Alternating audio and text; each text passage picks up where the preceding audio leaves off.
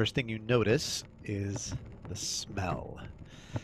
As you pop the hatch, the apparatus of Qualish, the gnome leads you up the ladder. And you see high above you the ceiling of an enormous cavern, faintly glowing green lichen.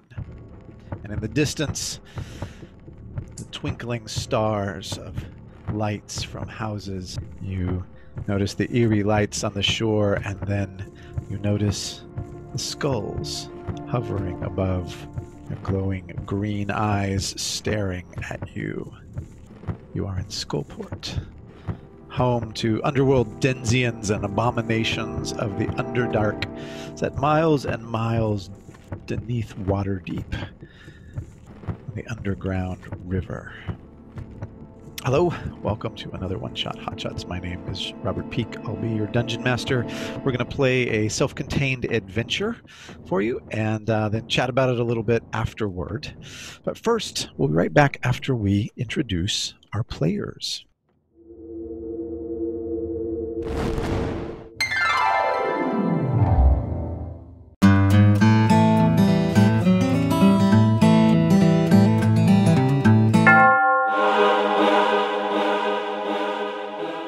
I say, is there anyone here? Yeah, I feel well done.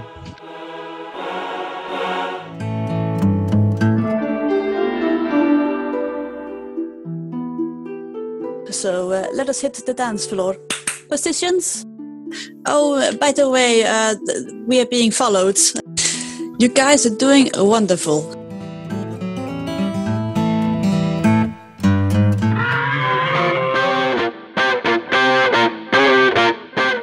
Nobody bites my drinking buddy.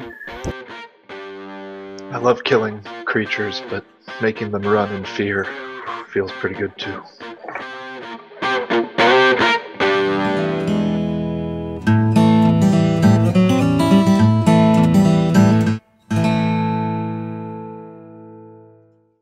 Welcome back. So, you don't have your tank this time. Yeah. Oh, one guy short. You're a man down, a rather large half-orc of a man down, Gideon. That morning, although he was meant to be with you, you found that Erky was face up under a pile of bagel crumbs. He had completely gorged himself the night before. And was unable to join this adventure. This adventure being a mission given to you, Gideon, by your faction. So, Lord Oryx, a rather prominent member of the Zentarum, called you into his private chambers and asked that you would do this favor for him, this small favor. You see, they had been carrying a precious item from the far east for a while, and needed your help in just making the final delivery of this item. He opens up a box, and in it you see a beautiful egg, kind of slightly translucent, and inside it's a sort of fleshy color. He's not sure what creature laid this egg. He only knows that the egg is destined to be delivered to the blind, a great ancient blind beholder who makes his lair in Skullport.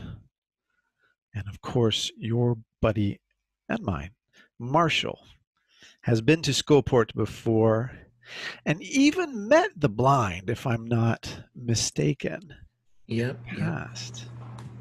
And so it seems only obvious that you would invite your good friend to come with you on this jolly journey into one of the darkest, dankest, and stinkiest places in all of Faerun. And so you find yourselves, unless you have any questions for Lord Oryx or anyone else, you find yourselves at the submarine of Warren Baron. The hatch popped, the dock beside you, and shady figures moving to and fro and the flickering green light of the magical lanterns of Skullport. Well, I don't know about you, darling, but I think it must be a strike of luck that you have already met this this person we're supposed to be meeting. The blind, what's his name? Yeah, I don't know if I would call it luck as much as just a matter of circumstance. And I can definitely tell you, I would not call the blind a person. It is something else. Mm-hmm. And how did this meeting with the blind go? I hope it was beneficial. It was actually very helpful, and with all the humility I could muster, it did come at a great personal sacrifice to me. You see, the blind requires payment for information. And the type of payment it requires are things of a magical nature. And I happen to find myself in possession of a magically imbued hammer that I willingly gave to the blind to help my compatriots together to get some information. Information I probably couldn't even remember or recall to you right now. But at the time, it was seemed to be very important. Mm-hmm. So you ended on a good note. This is fortunate. Else it might have been a tense meeting we'll be having.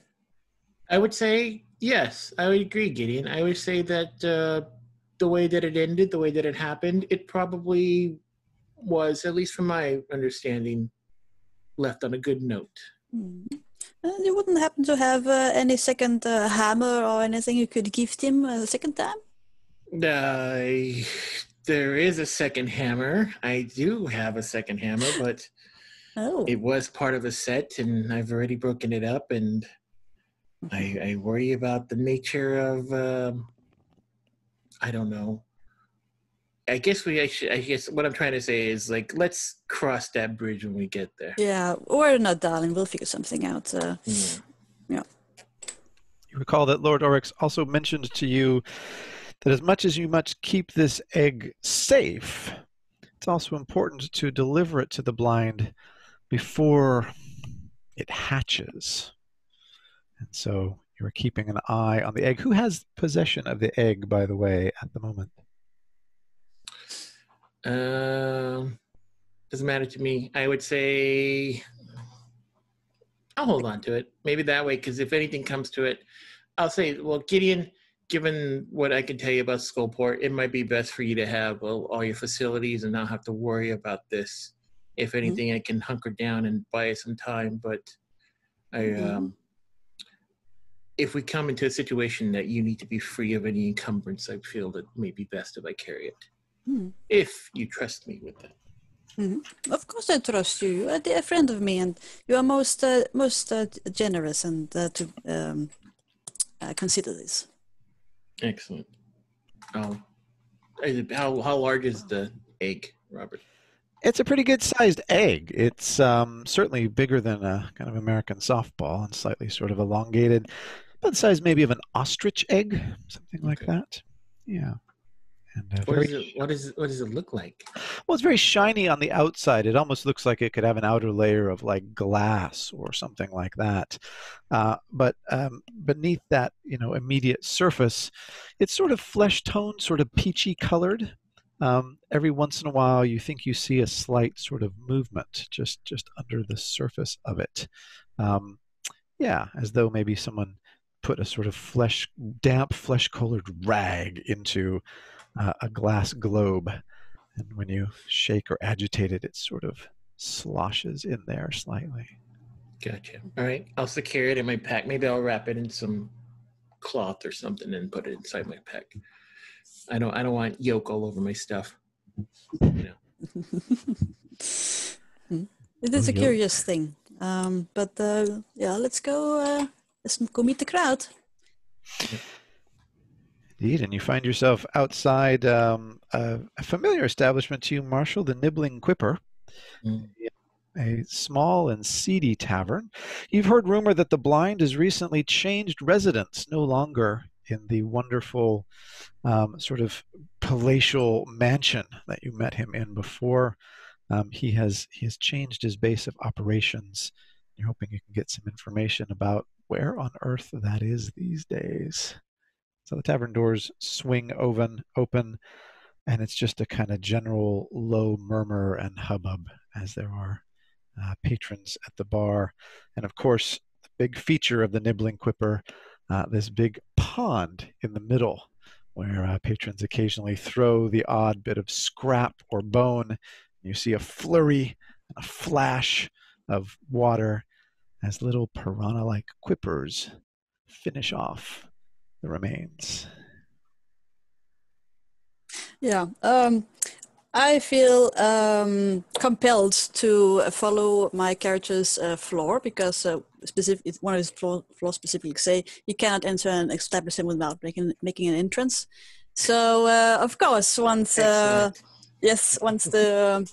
Gideon enters the establishment, he looks around. It's not his usual crowd, certainly, but he's gonna call attention to himself. He's gonna speak or yell out loudly and say, "Ladies and gentlemen, good people of Skullport, please indulge me and please indulge me and answer this. Have you ever heard of the traveling troubadour Gideon the Gilded? Yes? No? Who's this? Disturbing or drink? Oh, Gideon the... About to be Gideon the thrown out of the tavern. One of them mutters back. And they go back about their business, most of them more or less ignoring you, much to your chagrin. Marshall looked at Gideon like, there's not much appreciation for the arts here, I'm afraid, my friend. I've noticed it is a tough crowd, but so it looks like I'm just gonna have to do my best. Let us start with a tune that you all must be familiar with of, and he's just gonna start playing his lute harp, starting a performance at last a minute. Fantastic. I will give you an inspiration point for storming the tavern. Yeah. Marshall just gonna run to get a drink while he's doing. Once Marshall sees a lute come out, he's just gonna go to the bar. As soon as the lute comes out, the cleric is gone. Okay, all right, Marshall, you sidle up to the bar, and Gideon, go ahead and give me a performance check, or are you casting a spell with that 1 minute of performance time? Yeah, I think I might. So I am using enthralling performance. So after if I manage to play for a minute, I'm going to be choosing targets to cast charm on. All right. If you manage to play for a minute, you can pick some targets to charm. Meanwhile, the natives are getting a bit restless and agitated. They one of them ceases throwing bits of food into the pond and begins throwing bits of food at your feet. Give me a performance check, Gideon. Let's see how you'd hold up under this level of heckling. Ooh, that was not that good. 17. 17 is not bad. Okay. It was a bad roll. And yes, you're starting to turn the tides. I'm going to call that one success. 20 seconds in, you're doing okay for yourself. But then at this point, one of the ladies at the tavern, who was doing a little dance and earning a little coin for doing so, turns to you slightly resentfully and says, "I can't tell if he's a man or a woman. Give me another performance check. See if you can shirk off this heckling."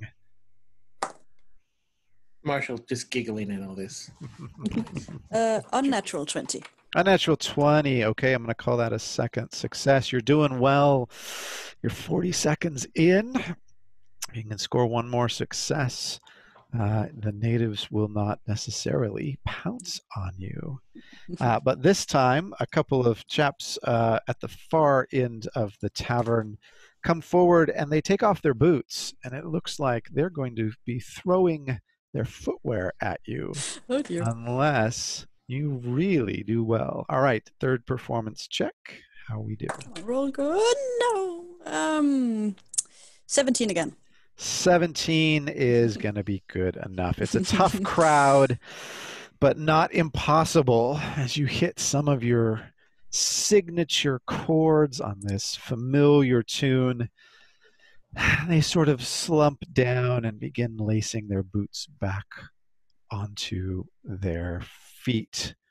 Meanwhile, Marshall, over at the bar, you can go ahead and you feel something. You feel something.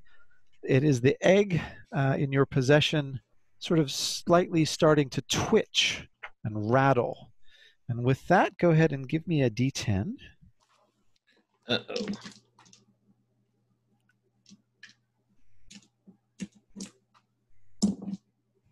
Three. And give me a wisdom savings throw.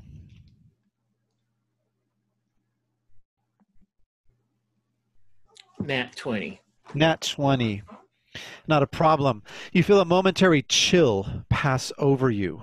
And you know that it is emanated from the egg itself. It is sort of stirring in there. It is clear that all is not right. You feel slightly unsettled, but you still are resolved in your mission to get this thing to the blind before it hatches. Can I talk to the barkeep and ask him if he knows anything about the blind? New residents?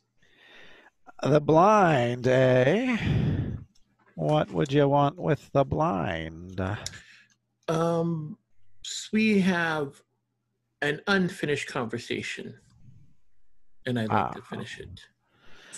The blind isn't much of a conversationalist to hear folks tell it. More of a mad rambler.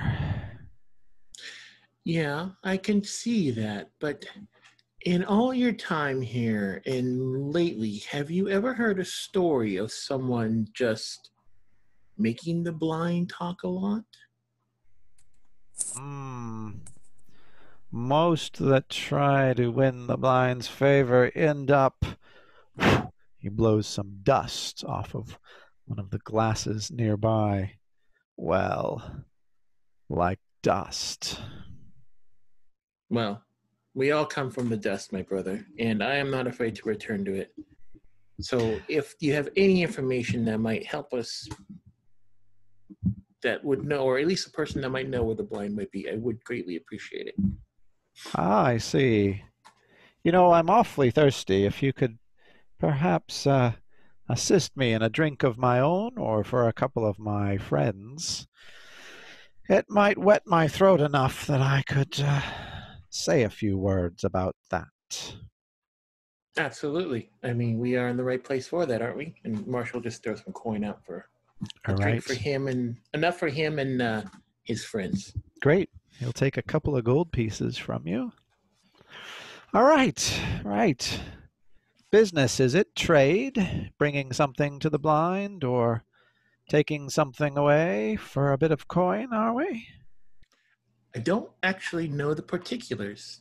You should understand that's how things are usually done around here, I believe. Oh, sure. I understand. He seems to be looking around a little bit. Well, they say the blinds moved recently. Moved to a new residence. And with your passive insight, Marshall, of 15, you start to get a little uneasy. You notice it looks like he's maybe signaling to one or two of the guys a little further back deeper into the tavern. And you sense the presence. One guy out the corner of your eye, a big, stout fellow with a bald head and a jawbone over his own face. It looks perhaps like the jaw of a shark or some kind of big fish, because there's several rows of teeth. He's wearing it like armor over his own jaw, and he begins sort of gently moving towards you. It'll take a lot of coin to get the blind to talk. I hope you've come prepared with a hefty amount of coin on you today. Okay. How many do I notice? You said, right, about a couple? All right, you're starting to get nervous. All right, go ahead and give me a wisdom perception check. Let's see how you do with that. Meanwhile, Gideon, who you want to charm? The barkeep, the dancer, and I can charm a total of 5 people. So perhaps also the bootless guy. So yes. Okay. Yeah, fine. All right, you've got the 2 bootless guys. You've got the barkeep. You've got the dancer. Mm-hmm. Wisdom save DC 17. DC 17 whiz for these. Okay. Hey, that's what I rolled, 17. Not bad. Well, you're obviously not charmed by Gideon. Okay, that's 4 in total. DC 17 whiz saves. And let's see how we do.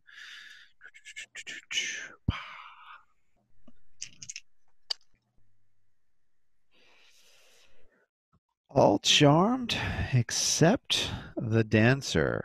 Oh man. That would have been the best one to have. Yeah. She is unfortunately not pleased by you taking some of her business away from her in the tavern today. However, the 2 with the boots come up to you and they're wiping tears out of their eyes, or they seem to be. It's hard to tell because the atmosphere is so smoky and dank and smelly. They may just have soot. I'm Nix, he's Lux, and that was beautiful, I must say. It brought me back to my childhood, it did. Isn't that right, Lux? Aye, Nix, that's right. That's right, when we were boys together. Little boys playing out on the beautiful waters. Oh, what was it called again? What was the name of that one? I don't know the name. Okay. I say a name. I don't know its name. Dancing on the Lake. Oh, Dancing on the Lake. I love Dancing on the Lake. Yes, it brought me right back to my boyhood. Right back to sailing little boats out on the black water. You are too kind. I'm deeply touched that I was able to convince you after all. Can we buy you a drink? Can we buy you a drink? Well, why don't you drink and be merry, gentlemen, and don't forget to tip your waitress. And yeah, and he's gonna take his stuff. I don't know if he was able to get any coins or anything, but else he's gonna take a few silver pieces or something from himself and approach the dancer. Yeah, you earn out of all of that, you earn 3 silver pieces. Mm-hmm. It's a bit of a tight crowd. Yeah, I'll just add a little bit silver to that, and then I'm gonna approach the dancer and say, "Excuse me, miss. I do not mean to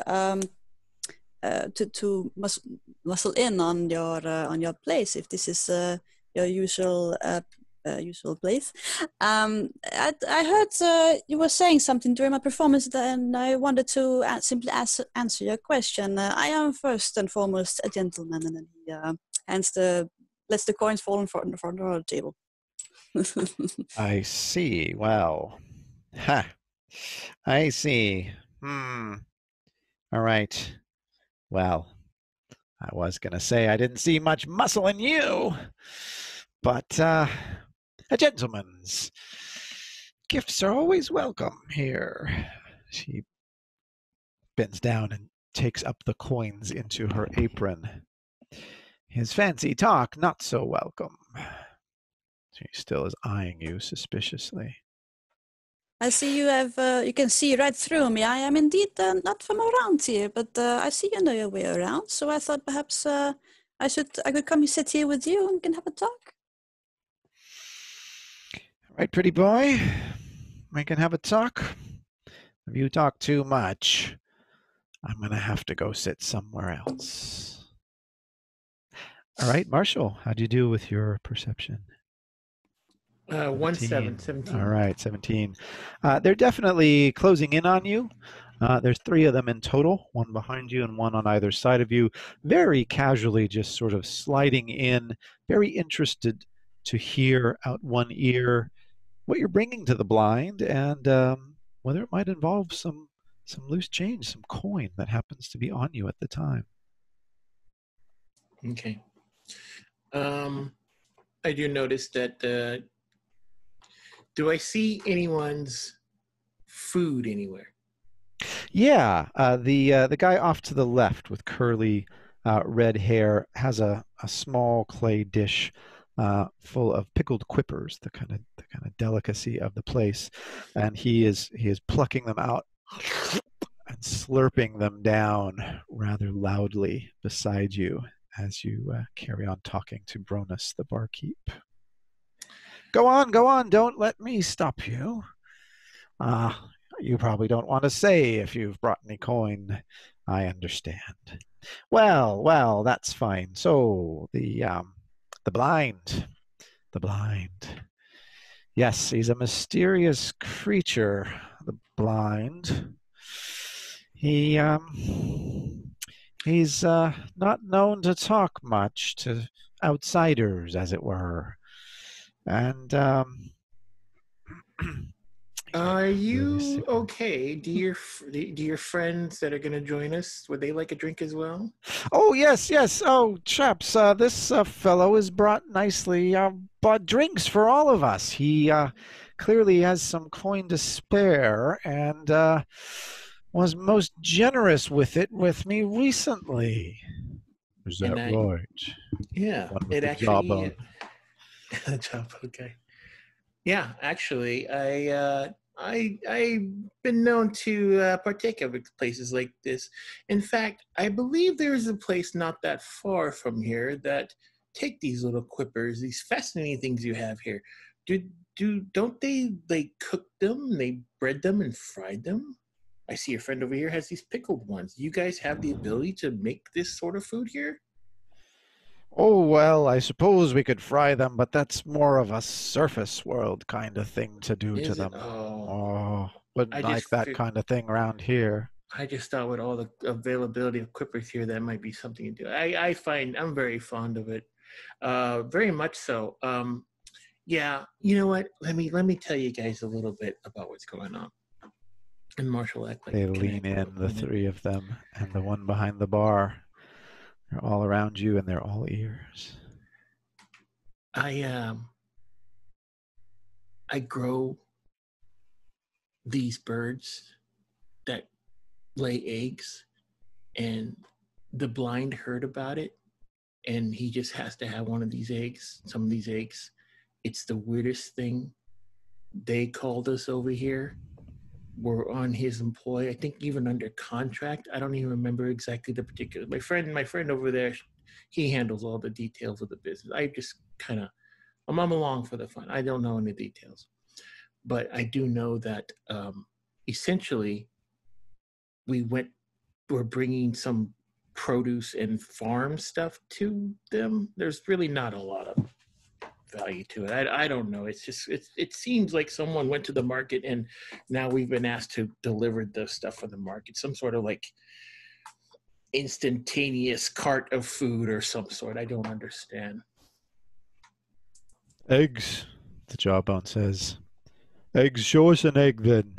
Show us where your eggs are.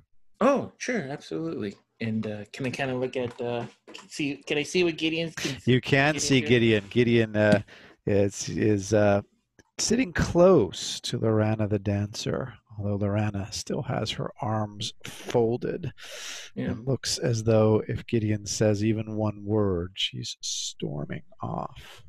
Okay. All right, Marshall will just flip through his pack.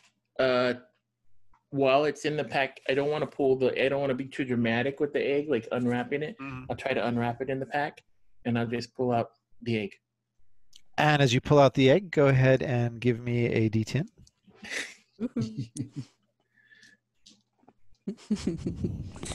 Yeah, it looks like Gideon got a bit sidetracked. But yes. So yes. He's not really keeping 6. an eye out. 6. Okay. Okay. Go ahead and give me a strength savings throw, and I'm going to do the same for the other 4 at the bar. Oh boy!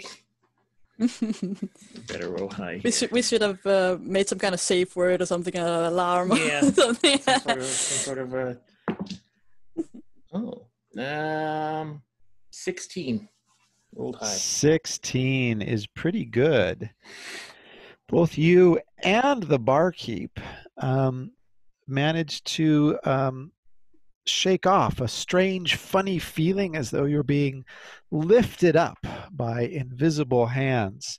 The other three, the jawbone and the quipper slurper and the little guy behind you who was ready to pounce, are lifted off their feet and begin levitating up. They're a couple feet off the air, levitating.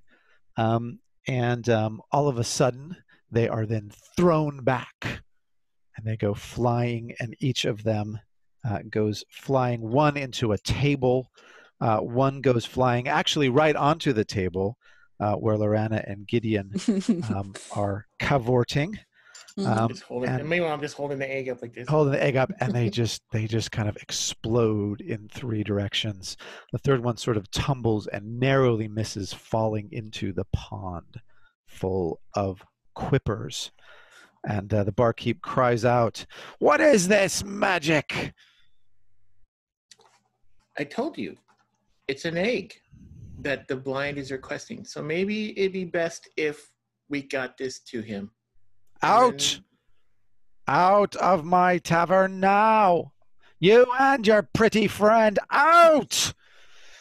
Excuse me, miss. I think this is my cue to leave. What, no tip? I leave her with 10 silver in total. 10 silver, very nice. Okay. Hope I see you again then, she says. All right, meanwhile, all of the patrons are beginning to gather around. The three chaps have dusted themselves off, and the big guy with the jawbone looks at you. He says, "You've made an enemy of the mandibles.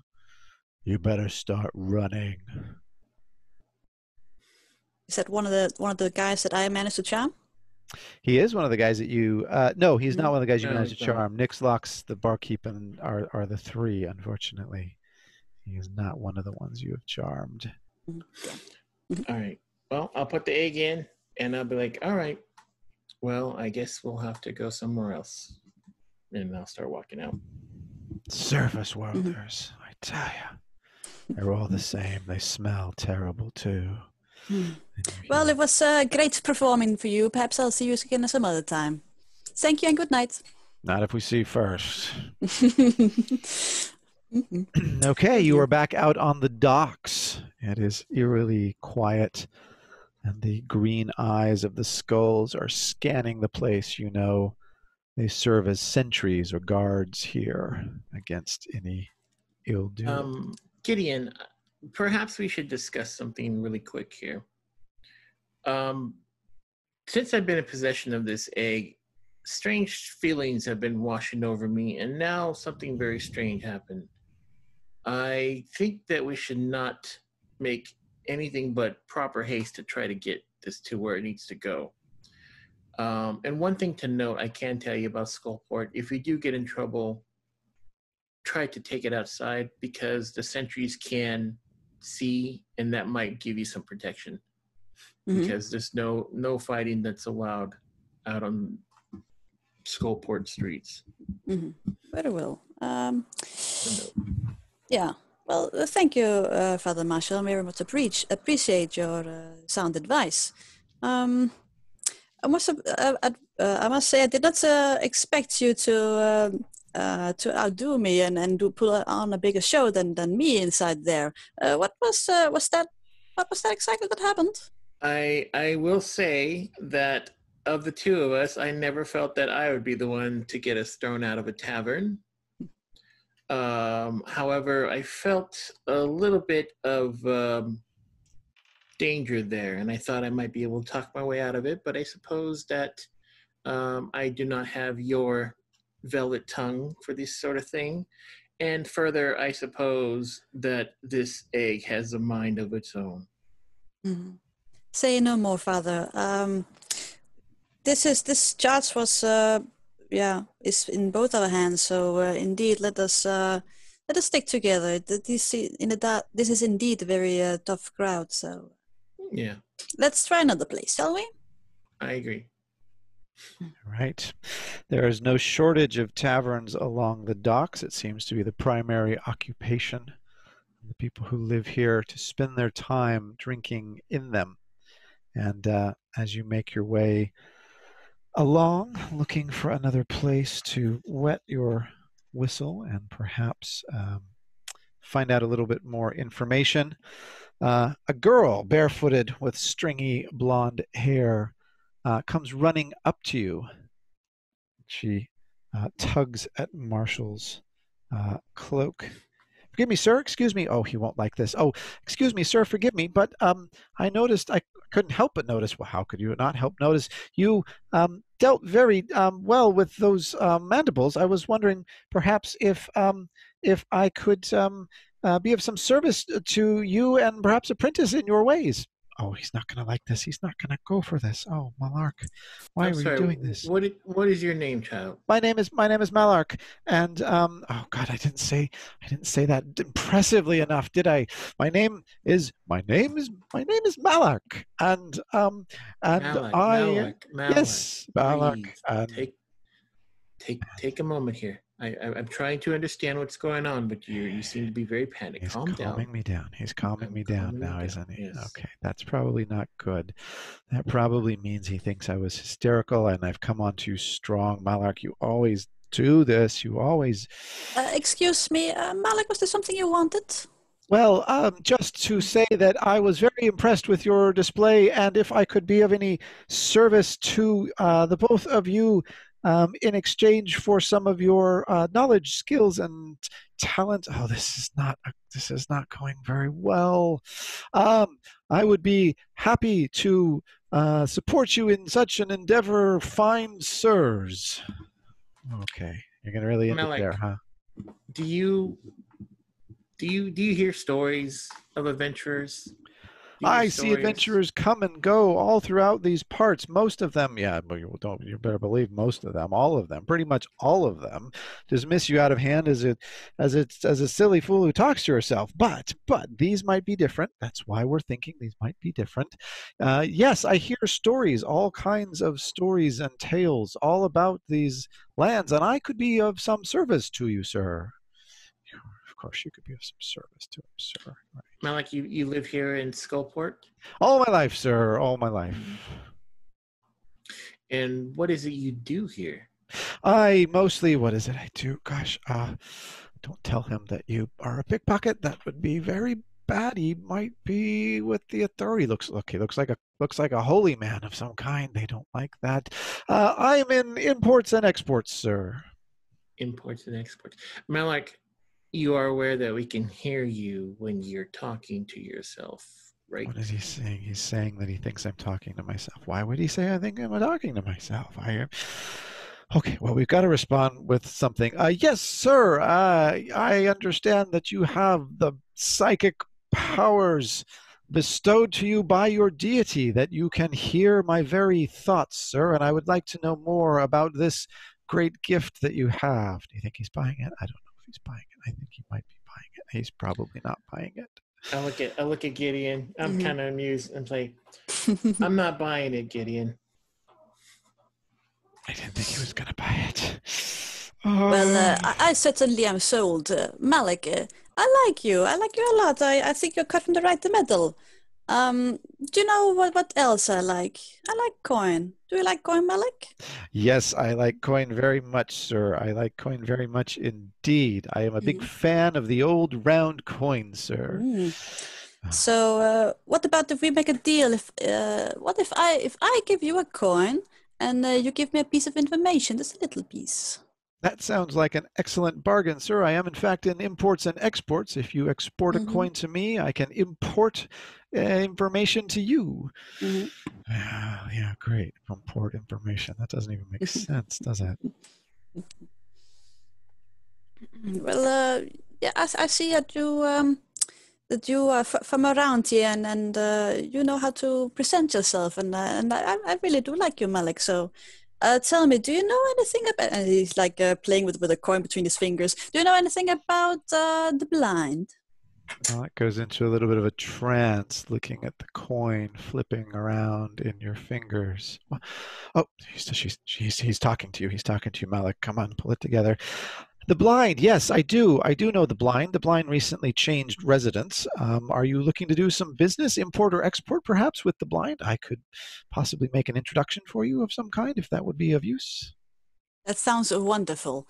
And he's just gonna give him what a coin. He's gonna be giving like I don't know, just 1 gold. It's fine. 1 gold piece, an actual gold piece. Mm-hmm. Malik's hand. She is very impressed indeed. The first thing she does, of course, is bite it to make sure that it is, in fact, real gold. It's real gold. This is actually real gold. How long has it been since you've actually tasted a real gold piece? This is terrific. Okay, these people, don't screw this up, Malik. We can do this. Yes, I see that you are very well informed, Malik. But if you know that the blind one has changed resident, you wouldn't have to know where, or know anyone who knows where. Yes, in fact, I do. I have a piece of information about that was imparted to me as an import, as it were, from a friend of a friend. And I can, in fact, take you to the exact location of the blind, should that be of use to you, sir. Can I do an insight check? Is he lying or not? Absolutely. Give me an insight check. I have a very good passive. I got a 18 insight. It's a very good insight check. And with that, you think at least Malik believes that she knows where the blind is in residence. Are you sure that you know where the blind is? Perhaps we can talk to someone else, someone, an in-between person. He has doubts. He has doubts. How am I going to prove this to him? Malik, think. Malik, think. Well, you know what? There's 2 ways to play this. You could actually withhold a bit of, information and say, for example, sir, I know where the blind is, and I'm insulted at the insinuation that you would think that I need an intermediary or someone else who knows more than I do to assist us in this venture. I would only ask, sir, for a small sum of payment up front, and then a small sum of payment upon the completion of my duty. There need be no middleman in this import or export business that we are transacting here today, sir. Do you think he bought it? I don't know. Mm-hmm. Let's find out. What say you, Father? I still don't buy it. But he's not convinced. I'm not convinced. Very well. If I were to tell you, sir, that I knew that the previous residence of the blind was one beautiful mansion high up on the uppermost tier. As you look up at Skullport, you see that it's built up into the cliff in all these weird sort of higgledy-piggledy rafters and levels. Over there, in fact, she points, and Marshall, give me an intelligence check. Uh-oh. Dang, all the bad ones today. Ooh, nat 20. Nat 20. You recall with some confidence that is the exact former location of the blind. It's hard to forget a creature like that. And also hard to forget where I lost my hammer. Indeed. Mm-hmm. You know that hammer is in there somewhere. When Malik tells me that and Marshall looks and recognizes all that, Marshall just, without looking what he's doing, just takes out a coin from his pocket and flicks it over to Malik. All right, I'm convinced. Take us to the blind. Malik catches it in the air. With great pleasure and right away, sir and sir, please follow me. See if you can catch up. See if you can keep up. Here we go. And Malik takes off into the city streets. She is running up rickety stairs and clambering up these makeshift ladders, weaving her way in and out of the vast sort of scaffolding and ramparts and little rickety bridges that cause Skullport to cling to the cliffside of the cavern.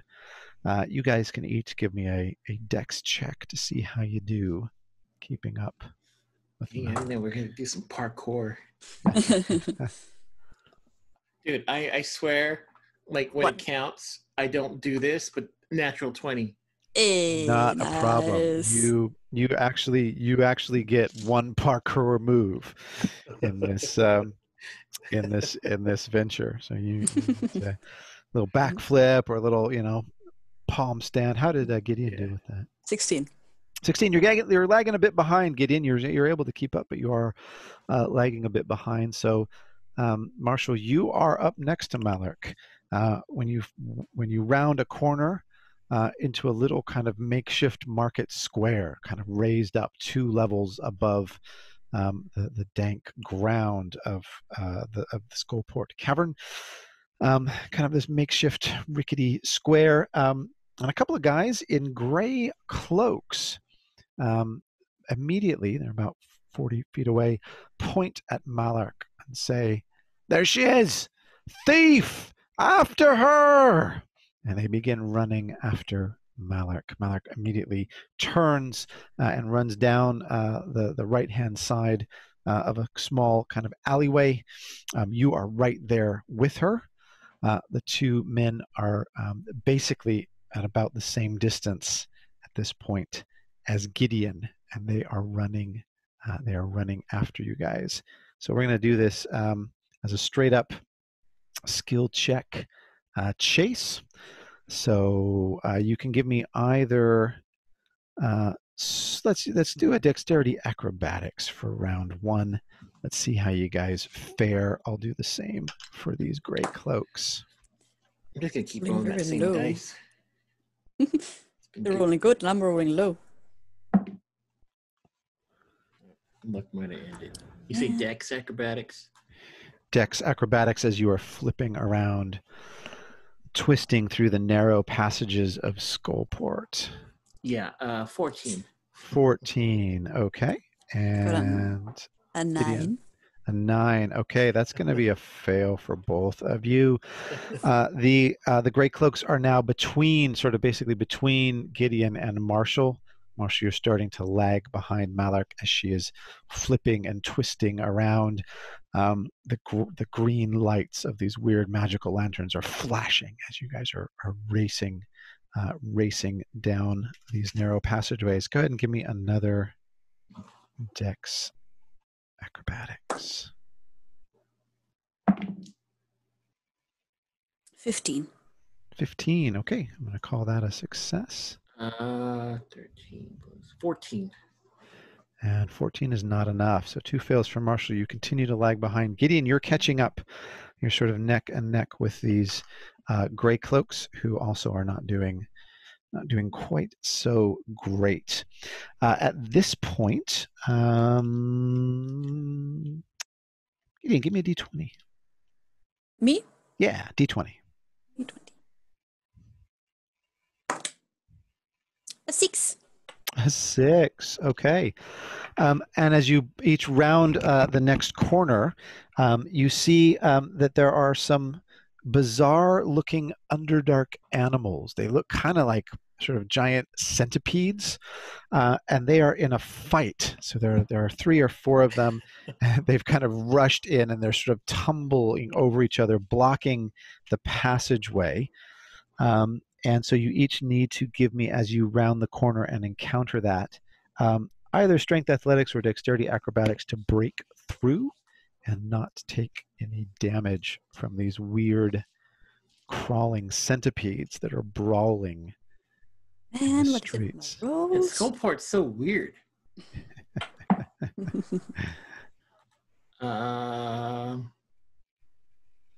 What was it? Acrobatics, or what was the other one? Or strength athletics to try and kind of break through. Got a 9. I Acrobatics. guess 9, okay. 17 in acrobatics. 17. All right, Marshall, you managed to break through. But Gideon, you take 3 points of piercing damage and can give me a constitution save. Man. I am rolling so low today. A 10. 10, not enough. You are poisoned for the next minute. Which means you begin to feel groggy and weird, and your subsequent checks are going to be at disadvantage. So everyone go ahead and give me another dexterity acrobatics check as you go wending your way through the streets, trying to keep up with Malark. Unnatural 20. Natural 20 is going to count as 2 successes and... So unnatural, not Oh, natural. unnatural 20. All right. Yeah. That's just going to count as 1 success for you, Marshall. You're catching up, starting to do better. Gideon, I got 14 at this advantage. 14 at dis. Okay, not quite enough. The two of you are lagging behind, but so are the Grey Cloaks at this point. Malark is way off in the lead. It's possible that you all might lose her pretty soon if you don't start doing better. Give me another dex check as you now come across a place where it's clear Malark has leapt from one little sort of rickety bridge to another across a big chasm. Give me a dex acrobatics check. Yeah. Gideon is not really fond of running around and doing parkours. Can he cheat? Cast a spell? Sure. You have a spell? Lay it on. Yeah. He would like to cast Dimension Door. Teleport himself right next to the kid. What is the range for the teleportation? 500 feet, I believe 500 it is. feet. All right. So just before you lose sight of Malark, you're going to try and dimension door your way over. Mm-hmm. Very good. Yes, and so as you see Malark jump over this chasm, realizing that it's going to be a very difficult jump for you, especially in your slightly altered state, having taken some damage, some poison from a giant centipede. You dimension door yourself right next to the kid. Yeah. Mm-hmm. I would like to, out of nowhere, just suddenly grab a hold of him, and I'm gonna say to him, "I got you, Malik. Don't you worry." And then he casts invisibility on the kid. Oh, I don't know if he has to save unless he wants to fail it. Try and grab the kid. The kid's going to resist. Just not realize she's just in a panic. Mm-hmm. So go ahead and give me a grapple check to see if you can at disadvantage. Hold on. That's very well either though. Athletics. Strength athletics. Oh, man, it was a natural 20, but at this it is 4. Remember, you have 1 inspiration point you can use at any time. A. Okay, with a 4, you manage to touch Malark. And you can cast invisibility, but you do not manage to hang on to her. I will, however, put you ahead in the race to catch up to her. So everyone go ahead and give me another dex check. Let's see how we're doing in the position. At this point, the Grey Cloaks have lost her. 11. Wait, and there's still a disadvantage. Oh, it's 11. 11 and 11. Okay. Yeah, nat 1. Nat 1. Okay.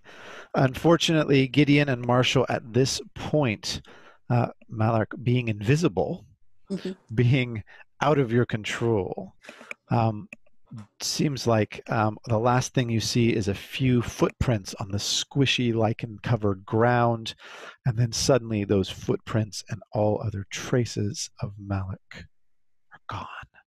The Grey Cloaks, however, have lost her as well. Marshall, you've cleared I'm going to point them in the wrong direction. That way. All right. That way.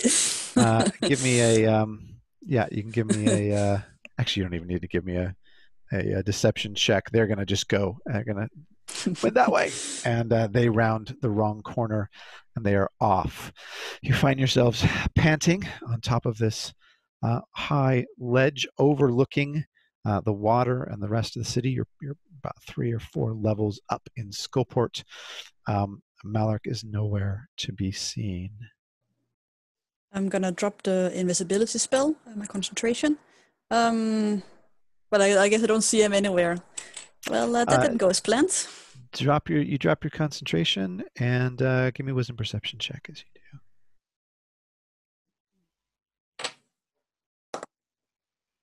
I rolled good, finally. What is it? 24.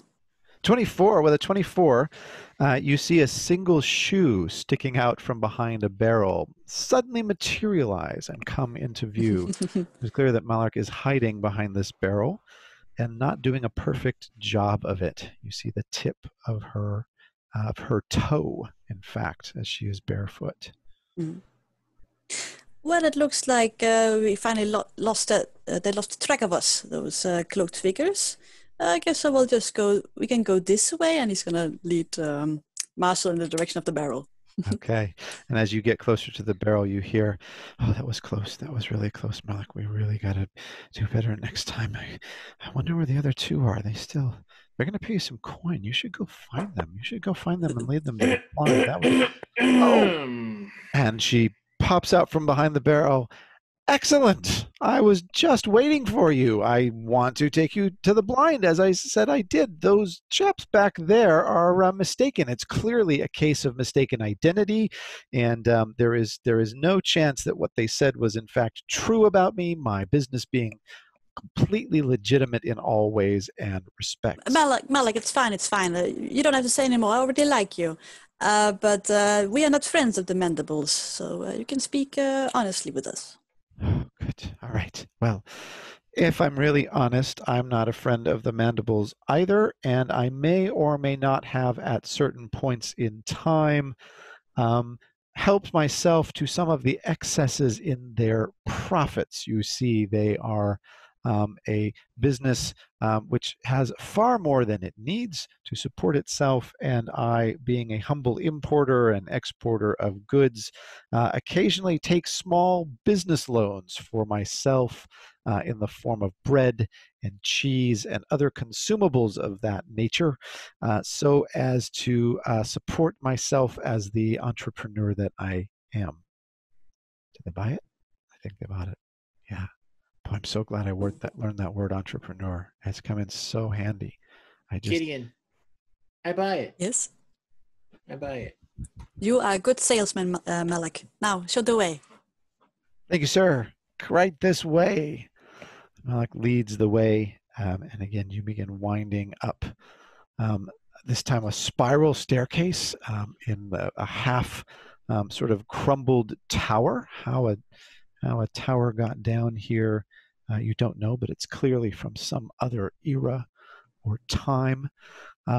As you do, you're kicking away little black rats that have infested the stairwell.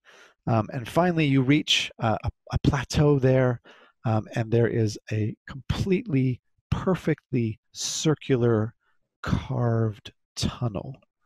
The tunnel is absolutely smooth and absolutely straight. You've not seen stonework of this type since you have seen a dwarven tomb, for example. It is absolutely flawless, as though the stone itself were simply melted away in this tubular shape. Is this the place? This, good sirs, is indeed the place beyond. You will find the blind and his many supporters who will lead you to the blind to conduct whatever business that is none of my business, sir, that you are here on business to attend to, sirs. Am I understanding this correct, that you will not join us, Malik? How come? I am afraid, sir, that I am not one of the gifts that you have, sir, in the verbal department, and therefore will exempt myself today from this particular venture, so as to save your skin, right? What do you say? So as to allow you to conduct your business in a straightforward fashion. Straightforward, yeah, that's good. Okay. Is he full of bullshit? Can I do some kind of insight check? Give me an insight check. And as you're doing that, Marshall, give me a D10. No. Oh no. Yes. All the running and jostling, I'm sure. That's right. And at this point, you hear tapping from the inside of the egg. I got 23. 23. Malik is clearly afraid of the blind.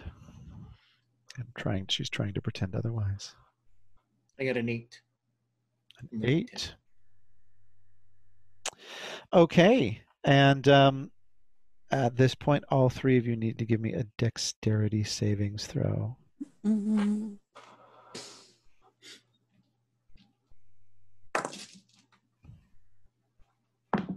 Oh, natural 20. Okay.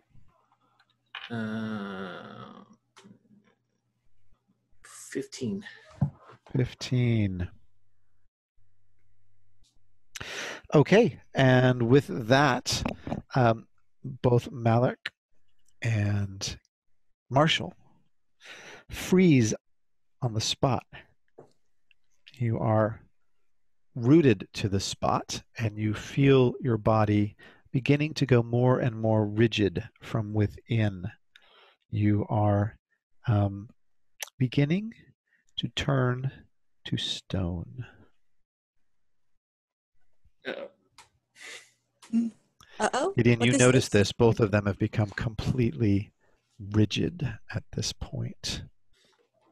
Well, I know it is a very dangerous endeavor that we are undertaking, but why did you stop? They are both completely silent, staring at you motionlessly Oh, like man. statues, and their skin Yeah. is beginning to sort of go palish gray. Yeah. Oh dear. I recognize what this is, but I don't really have anything I can do. No, when your cleric gets hit with one of these, things go south. Okay, now Is it a spell? it is. Do I recognize that the spell was cast? No. It is magical, certainly in nature, but it's not necessarily a spell. Mm-hmm. Yeah, that there was no chanting. I didn't recognize as a spell being cast. No, you just heard tapping from inside the egg as this happened. And at this point, Marshall, you can repeat the savings throw. Gideon, bear in mind, you could give your inspiration point, and you also still could, I believe, give a bardic inspiration if you wanted to. Mm-hmm. But Malik is going to repeat the save and fail. You get inspiration, Marshall. Okay. And Malik has turned into a statue. Inspiration adds what? Oh, it's a advantage. It's my advantage on the throw. Yeah, I'll use that inspiration. Mm-hmm. Dex save. 17. 17 is just enough. You manage to shake off the effects of petrification Gideon, and snap back into life. there is something that was affecting me, turning me into stone. I look over at Malik. How's Malik looking? Malik is a statue, Yeah. frozen completely in the pose that she last took as she was talking to you, or perhaps herself. It's always hard to tell. But her mouth is completely motionless now, agape but motionless, and her skin has gone a grayish color, the color of the wet stone of the cavern before you itself.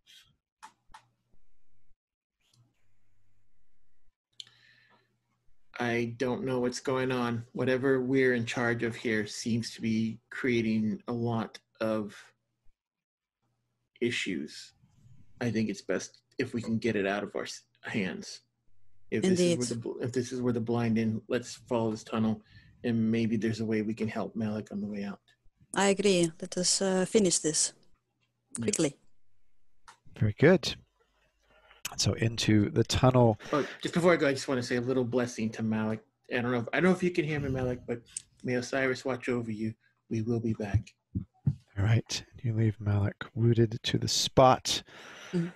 Summon your courage, Father Marshall. Let us proceed, and I would like to bardic inspire him, which is D10 now. Yes, and then I will put my hand on Gideon, like, may we both be inspired, and I have a guidance on you. Yes, thank you. It's the buff twins right here. The Mutual Admiration Society here. I love it. I totally love it. All right. Each other's I buff vengeance. you buff me. Yeah. We're a happy bunch of Company. PCs. Yep, and into the tunnel you go, singing with relief that you are not, in fact, in the same state as Malak is at the moment. You wind your way down the tunnel and soon come to what can only be called as a guard post. There are two creatures standing guard. They are hooded. I say creatures because you notice their hands and feet, which protrude from their cloaks, are covered in fur, and they have long claws. And from beneath their cloaks, their eyes glow faintly red. What business have you with the blind? So we have arrived at the blind's residence. Thank you. I believe he might already be expecting me. Lord Oryx has sent us. Wait here. And the second of the two of them spills off. You notice that the passageway where it seems to dead end is in fact a kind of swirling sort of oculus opens up. And it swirls completely open like a camera lens. And this hooded creature goes back. It swirls back behind him. And the three of you stand there in silence for several minutes. The guard not being particularly talkative or friendly. And finally it swirls back open again. The creature comes back out. What business have you with the blind from Lord Oryx? I would think that you would already be aware of this business. We are simply couriers. We deliver a package. What is the package? Can I insight check him? Is this the blind spot or the You can right place? do an insight check. Definitely. Blind spot. Blind spot. 28. Yes, 28. This is the blind spot. Is this the blind spots? This does appear to be the blind spot. Yeah, the guard is certainly going away and talking to somebody and coming back. Mm-hmm. You do recall that Lord Oryx mentioned that this gift originally came from Quigox. Quigox was the giver of this gift to the blind. Mm-hmm. Do we know who Quigox is? Not a clue, but it's clear that the blind doesn't seem to know who Lord Oryx is. Mm-hmm. All right. So maybe proceed. What business have you with the blind? Does Gideon know the Quig? Or does Marshall know about Quigox, or is it only Gideon that knows? Yeah, you guys have probably, I'm guessing, discussed Yeah. the nature of the situation. We have a package from Lord Quigox for the blind. What is the nature of the package? And I look over at Gideon and kind of looking to say well, should I pull it out? I don't know. It has not been working out for us. Oh, yeah. I mean, it might be the easiest way to answer his question. Yeah. I'm like, okay. I back away. Yeah. Run away. It's an egg. And then Marshall will pull out the egg and unwrap the cloth around it and hold it up. As you do, you notice that parts of the egg are beginning to crack. There are these faint spider web of cracks running all through the egg, just kind of thin filigree of little cracks like lightning from the sky. Very well. Shall I take this? No. You wait here. An egg from Quigox. Wait here. And again, the oculus opens, and again he goes out. And again, there's a long, rather awkward silence as the second one simply stares at you with these small, glowing red eyes. Marshall just be like, so have you worked here long?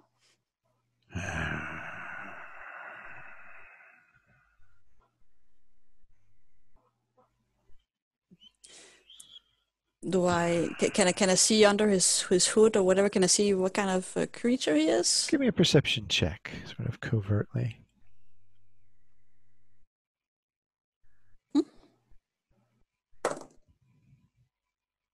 17. 17's pretty good. He looks in the face a little bit like a jackal almost. He is clearly only partly sort of humanoid. Yeah, it's hard to tell. Give me a nature check. Let's see if you know more about this particular creature. Mm-hmm. I'm particularly interested in if it's a humanoid. I mean, if it's something I might be able to convince to charm. Yeah, it's kind of 7. on the cusp. It's kind of on the cusp. With a 7 nature check, yeah, you're not entirely sure if it's a humanoid or not. It's a kind of dog-like man. Although, give me an intelligence check as well. Let's just see. And while you're doing all that, Marshall's like, so do you get a lot of good benefits working for the blind?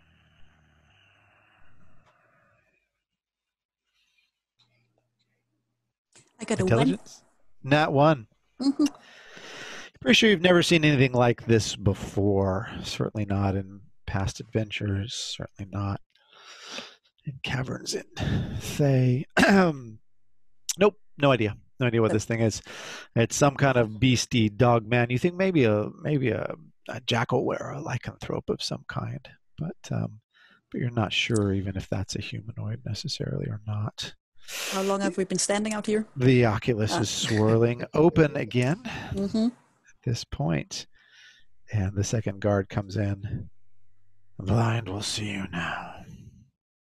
Thank you very much. Please, let's lead us to him. This way. And I know Marshall doesn't want to even put this back in the bag and just holding it out the whole time. Right. I worry about handling it even. As you're holding it out, it is sort of twitching in your hand. It's clear that something in there wants to get out. And finally, you lead through what seems like an endless sort of labyrinth of these completely smooth, cylindrical tunnels. They branch at 90 degrees off to the right, and then the left, and the left, and the right, and down, and then some of them slope downward, and others slope up. There are no stairs or anything like that, but you can tell you are changing depth at various points, as well as turning 90 degrees to the left and right through these various tunnels. It is dark, except for the torch that the guard carries in front of you. Finally, he sets the torch in a holder, and another oculus-like door swirls open, and you find that beyond there is a massive, circular, cylindrical-shaped cavern, and all along the walls of this cavern are carved stone shelves, just going up levels and levels and levels. And on these shelves are all manner of bizarre curiosities, some living animals in cages of types you've never seen before, various artifacts, some of which are levitating and clearly magical, all kinds of scrolls and books piled just higgledy-piggledy everywhere. This is a kind of collector's showroom, as it were. There are 4 great pillars in the center of this room, holding it up, and they end in joining arches. But at the center of the room, floating above it, is a huge sphere. The sphere has stalks out of which spring eyes, and the great eye at the center, just above its jagged tooth-filled maw is completely coated over with the milky film of cataracts, as are every one of the eyes on each of its 10 stalks. I am the blind. What have you brought me? Dear sir, we have been given the charge to bring you this item. It is an egg that seems to have some sort of mythical properties to it. An egg.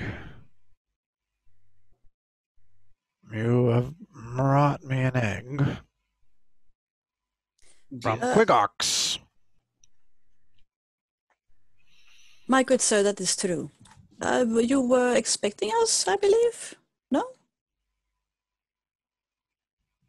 I was not He sniffs. Are you wearing perfume? Well, yes, I am. Do you like it?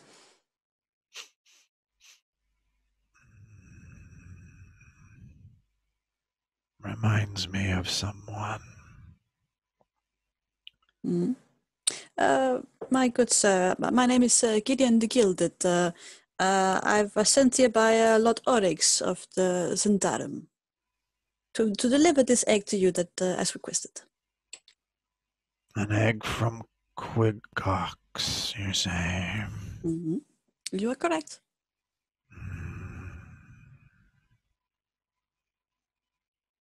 Do you know what this means? Please tell. The egg begins twitching and vibrating in Marshall's hand. Yeah, Gideon looks a bit nervous towards Marshall. It's just very odd. Like they were not expected. Well, what is this? Who would have wanted to? Yeah, very suspicious. Do you have a table or something that can put this on? Set it down in front of me, human. All right, kneel down and put it down in front of him. Back away and like. Mm-hmm. Kneeling is a good idea. The egg begins twitching, and it is these cracks that were once sort of filigree and superficial begin to deepen. This means, if it is from Quigox, that I am a grandfather. Oh dear! Congratulations! The egg bursts open, Man. and out from it, inflating like a giant fleshy blimp, comes a beholder that is exactly identical to the blind in every possible way. It is itself blind, coated over each of its eyes in cataracts. And as the two beholders levitate, facing each other, eye stalk to eye stalk, lining up, the blind then says, "And now we must fight to the death." And roll for initiative. Oh my god! What is happening? No!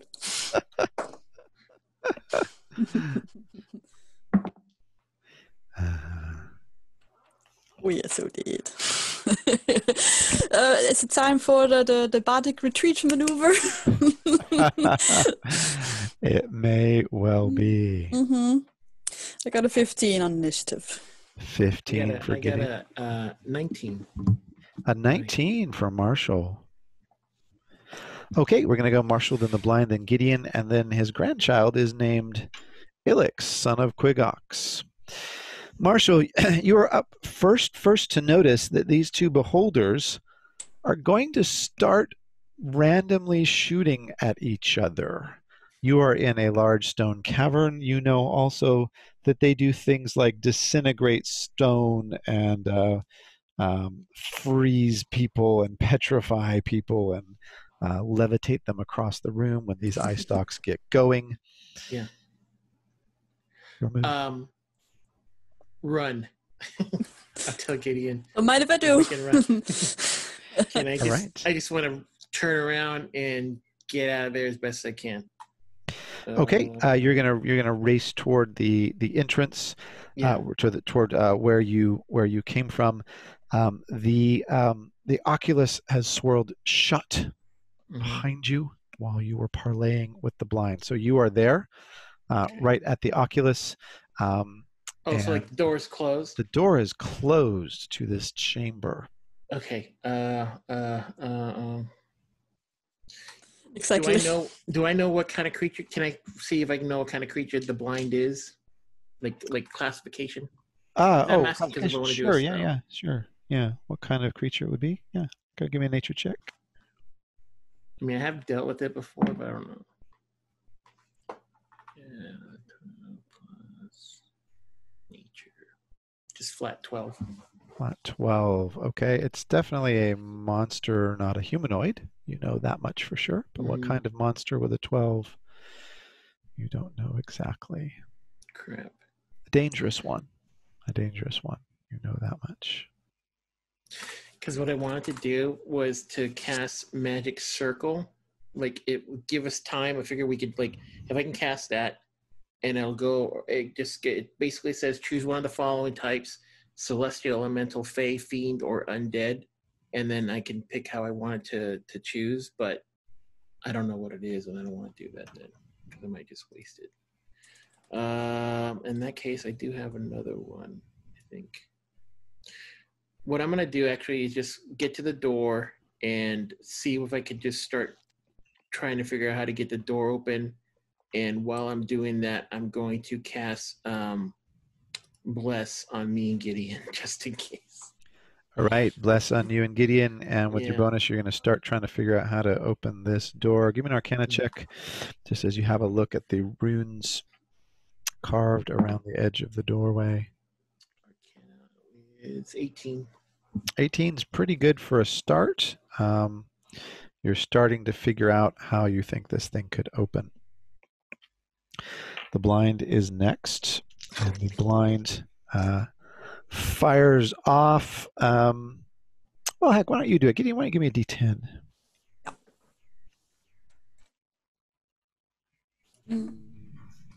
It's my D10 still there. Okay. 7. 7. All right. It's a cone. So the blind attempts to, one of its eye stalks fires off at Ilix, its grandchild. And everyone can give me a wisdom save. I would like to try to cast Counterspell, my new spell. All right. No idea what level I should cast it at. I guess a 3rd. Yeah. Give me a nature check before you do that.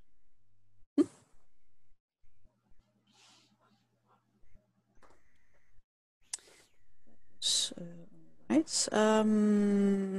19. 19 is good enough. You know that this is a magical effect rather than a spell. Okay, yeah. Yeah. Won't work then. Save your slot. All right. Give me those wisdom saves. Wisdom. Oh no, what is it with my dice this evening? No. Oh boy. This is not good.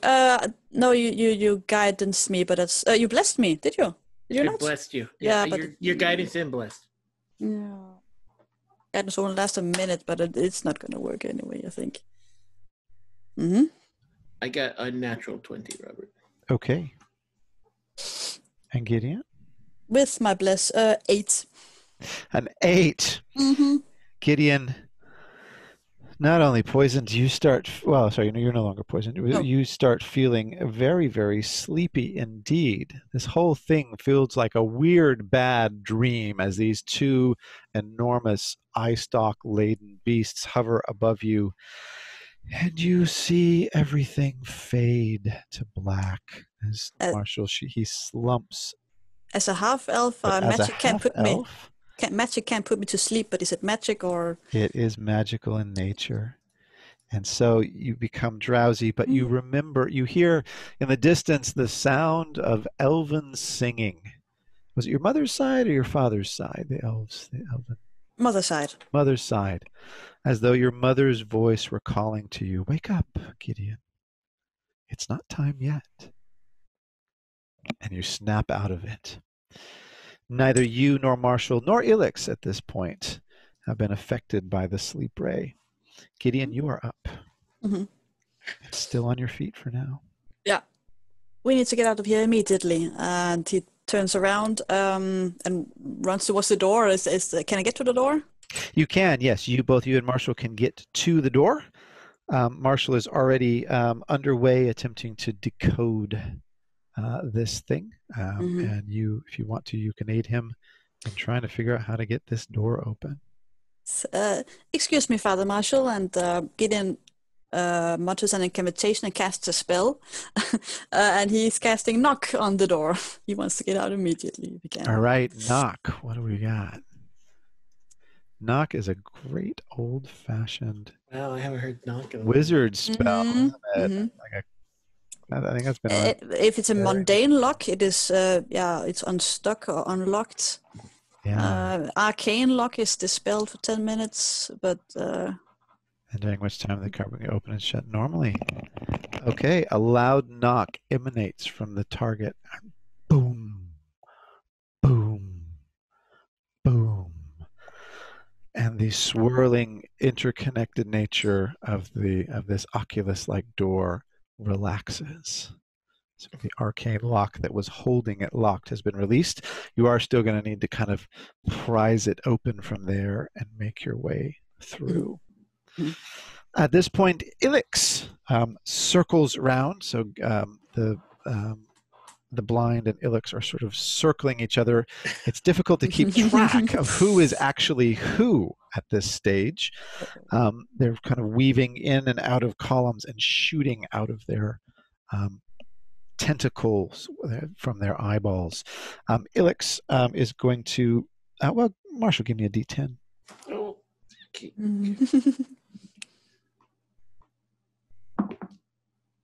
What did you roll last time, Randy? 7, I think. All right, 3. 3. Okay. Yes, and at this point, having swirled around, I think it's going to just be Marshall who is caught in this ray. Give me a wisdom save. Are you still batting inspired? I don't think so. No, I used that. Okay.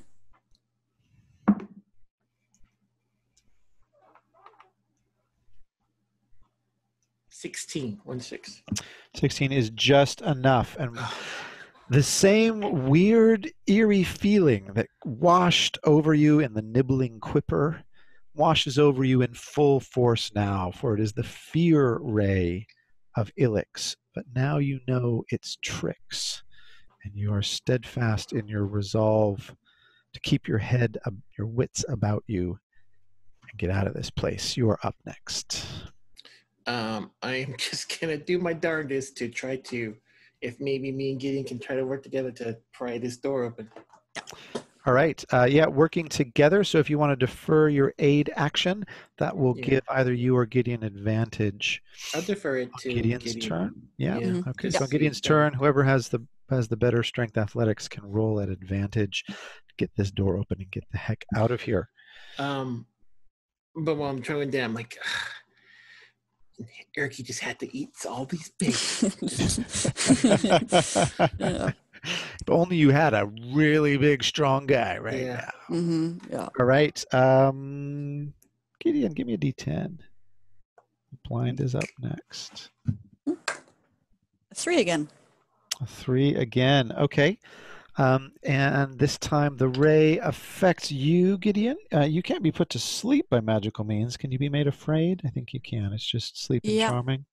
Give me a wisdom save. Mm-hmm. Nice. 18. 18 is enough. You are also steadfast in your resolve, although these two bizarre flesh spheres are circling around each other, knocking into the columns. Bits of the ceiling are beginning to fall and silt at your feet. They're knocking these incredible artifacts off the shelves.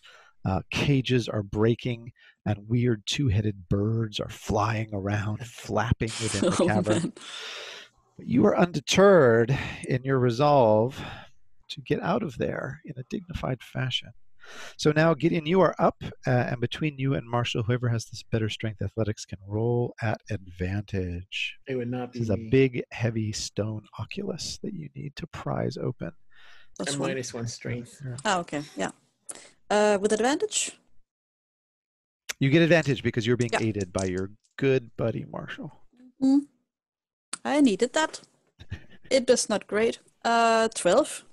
12. Okay, 12 is not enough. So you You're both go like pulling in the hook. past your flexing, Yeah. but you're thinking Lorana might be right that you're not exactly cut out for strength work. Where's Eric when you need him? Where is this guy? Yeah, both of you are just like, where is this guy? Cursing Eric-y. Ilix is up next. Marshall, give me a D10. I love having you guys roll your own fate. It's so much more fun than me doing it. Uh-oh. Not Then you're 9. poison. 9. Oh, dear God. Okay. Poison is And- actually poison. Okay. Okay. And at this point, I'm going to say,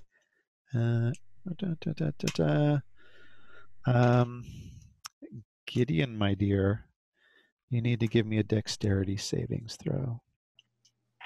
No problem. No problem. I got this. I got You're this. pretty agile. Yeah, I am. Yeah. 21.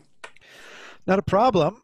The ray, you managed to dodge out of away from a ray that Ilix fires toward the blind.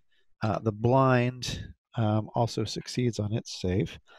And as you dodge, you notice that the wall behind you completely disintegrates, and a completely circular hole is created, leading to another passageway.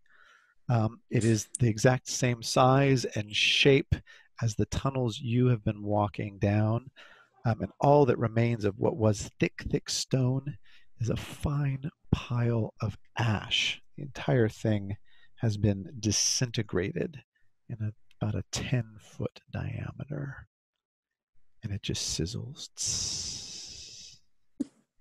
Marshall, you're up. Can I point out to Gideon that there's a hole there, and maybe we should go for that one? How far away is it from us? It is, Gideon just dodged out of the way. It is just right next to this door that you've been trying to prise open. However, it does appear to be a different tunnel than the tunnel you came out of, which led straight up to this. As long as it's not this room, I'll take it. My thoughts. Okay. All right, Marshall. I'm gonna cast bless on us one more time just to we get that back up there, Mm-hmm. and then Okay. run through that hole. And as you go to cast bless, you succeed. You know, one of the eyes of the beholder is sweeping like a lighthouse with this field of anti-magic, but fortunately you manage to duck under it and not be affected, and you do cast bless on you and your companion, and you are gone. You are down through that beautiful smooth stone tunnel, running like your life depends on it, because guess what, it does. Indeed. Okay, the blind is up next, and Gideon, give me a D10. Mm-hmm. 6. 6. Okay. And with that, go ahead and give me a strength savings throw.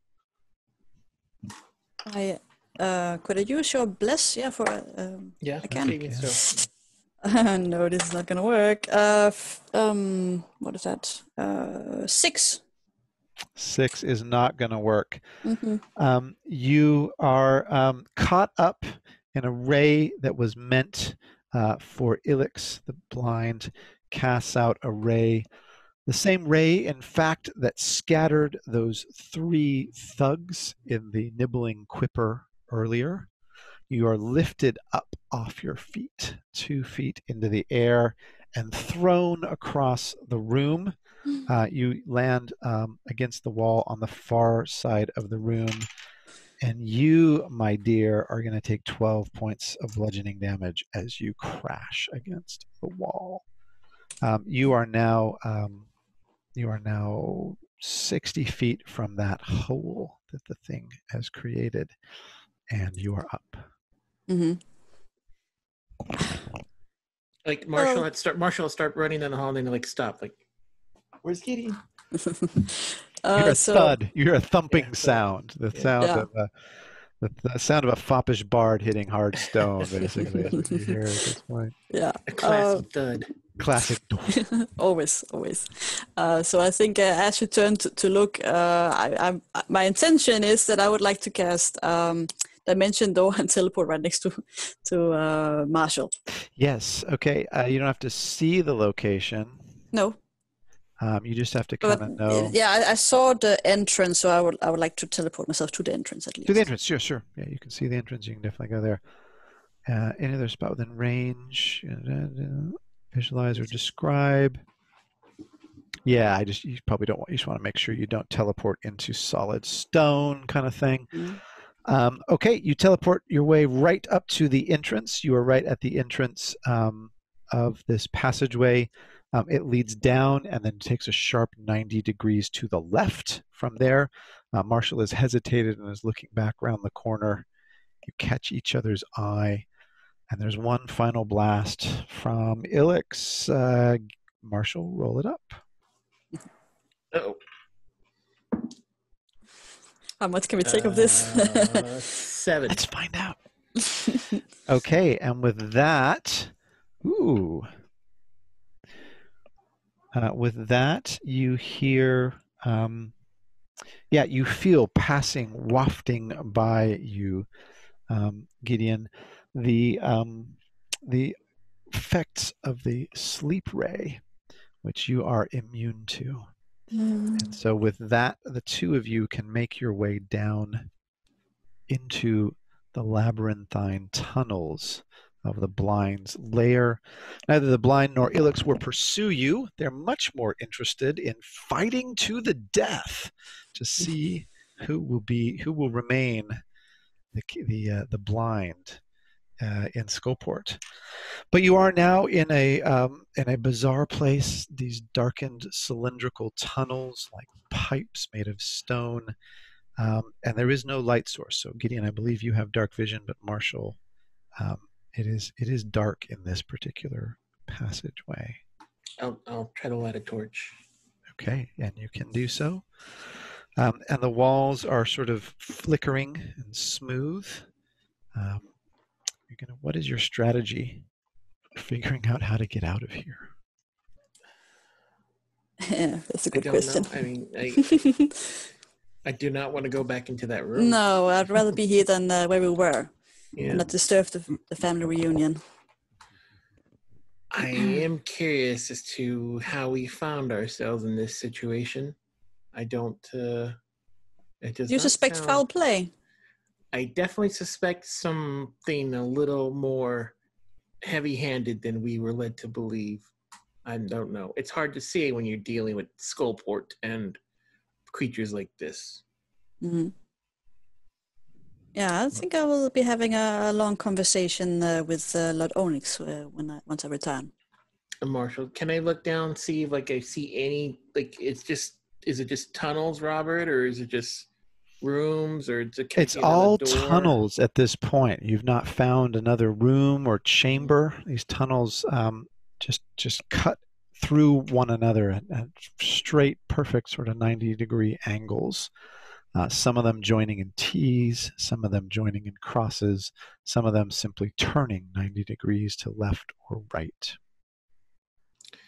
Well, we can just try to traverse these tunnels to hopefully we find something, or we can sit and wait until a winner is declared. As long as we're out of range. Mm, I don't know. well, let us proceed down this tunnel. I will write some markings so we make sure not to cross our own paths. Yeah. Father Marshall, I feel sorry for having put you into this predicament. It was, yeah. I'm not worried. I do not think that anything that you've done here has been by your own hand or your own choice. I can see that. So your conscience is clear, my friend. If we held each other accountable for every situation that we found ourselves in, then we'd be in a different kind of job. You're a noble man, Father Marshall. Let us make sure that we get out of here, and then I'll buy you a drink. Yeah, and then I will listen to a lot of people not want to hear the story of this story, the song of this story.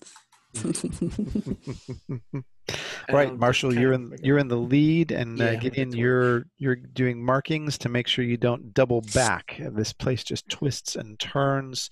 Marshall, what are you thinking? You can give me an intelligence check. You can give me what are you thinking by way of skills that might help you get out of here? The only thing I can think of do as a cleric with no love for nature or tracking is to pray. Oh, very good. Very good. Give me a religion check as you simply pray. Meanwhile, Gideon, you're marking the tunnels to make sure you don't double back there. Yeah. That's kind of a survival-y type thing. Got any proficiency with survival or those kind of things?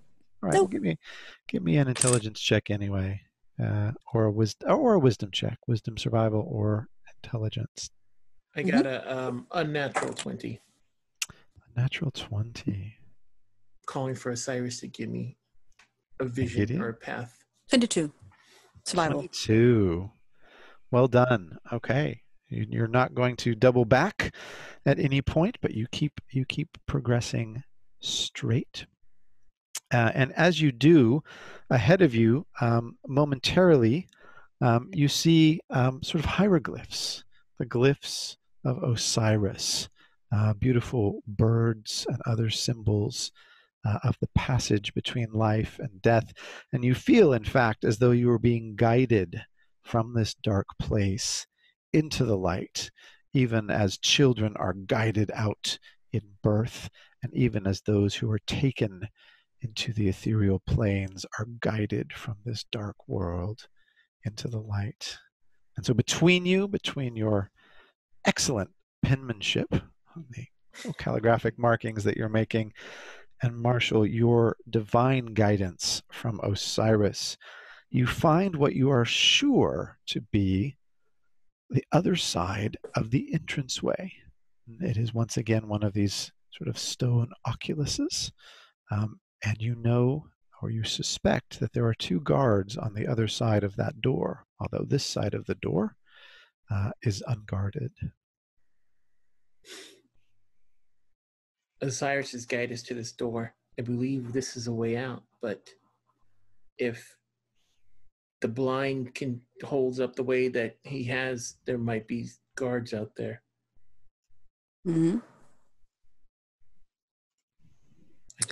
I don't know if they'll take kindly to a couple of strangers walking out of their masters. Well, we will just be the conversation has ended, and we'll just be leaving. Don't you think they will just let it pass? Yeah, I guess so. We'll see what happens. We got to get this door open first. Maybe we can try knocking. Can I hit it with the torch just to see? Yeah, you can knock on the door. Hit it with a torch. Give me a. We almost never do these. Give me a Constitution check to see how hard you can hit this thing and how persistent you can be to try and get the attention of the guards on the other side.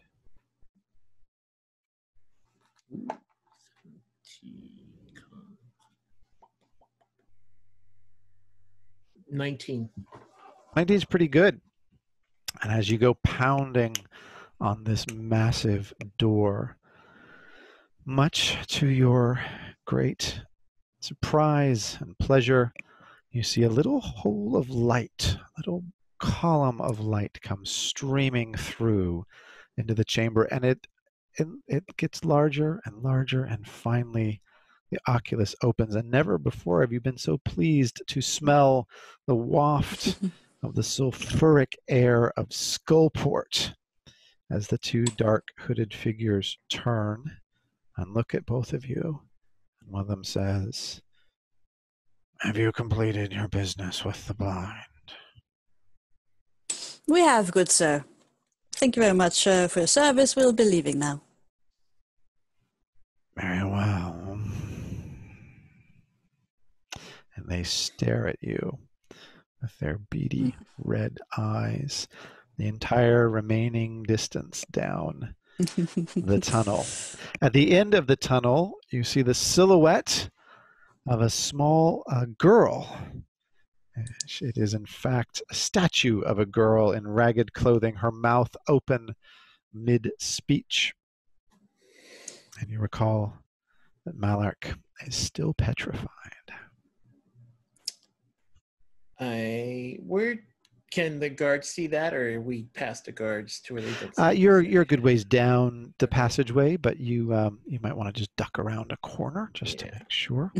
Well, what I want to do is see if I can, I don't know, how heavy is the statue? It's the statue of a girl, so it is actually, you could probably heft it up. I don't want to leave her here. I feel, regardless of how I feel about her, I don't want to leave her to this fate. So my intention is to see if I can find someone to help. Okay. With this curse on her. All right. Okay. And so you take the statue of Malark with you. Carrying it under my arm. Carrying it under one arm. Well, that was quite a... Well, this is what it's like in Skullport, Gideon. Indeed, it's a curious place. I do hope that I won't be seeing it anytime soon. Yeah, so I agree. So the light plays out over the water, over the black water of Skullport.